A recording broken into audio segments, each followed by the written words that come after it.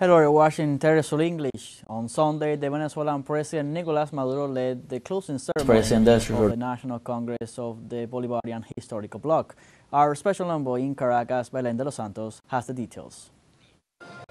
We're here in Caracas, in the mountains barrack, a historical site of the Venezuelan capital, and this is truly a popular party around us because this is the closure of the Grand Congress of the historical Bolivarian bloc. The Congress that has been underway in Caracas for the past 3 days, but it's the culmination of a process, a broader process that involved 101,000 assemblies around the country, and the delegates came here to discuss their plan. And at this closure, this important event, President Nicolás Maduro has just addressed the delegates, giving him his opinions about this whole process.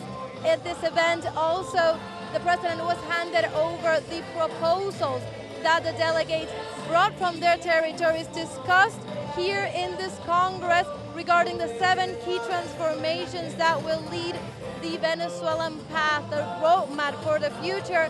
So these proposals that were truly debated among the territories, among the assemblies, and brought by the delegates, these proposals were handed to Nicolás Maduro, who now received them, processed them, and he announced that with these proposals, the government plan for the coming years is now done. Venezuela has a new government plan that will be presented to the National Assembly once President Nicolás Maduro is inaugurated for his new term in office. And this is a government plan that has been written by the people. That is the significant part of this process. That means a new instance of democracy, a very innovative form of democracy that involves the design of a government plan by the people in every territory. So that is one of the things among the highlights of the speech that President Nicolás Maduro had here in Caracas was the importance of theoretical thought.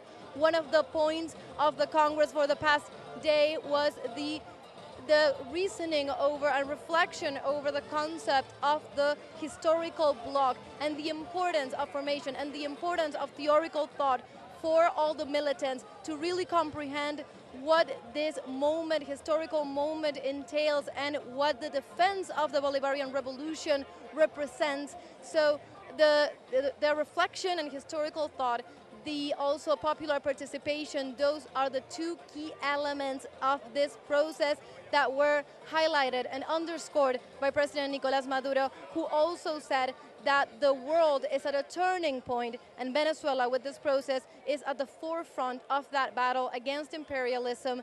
And that is what is happening here today. That is what the delegates are celebrating around us, and we will continue bringing all the information from here, from Caracas, Venezuela.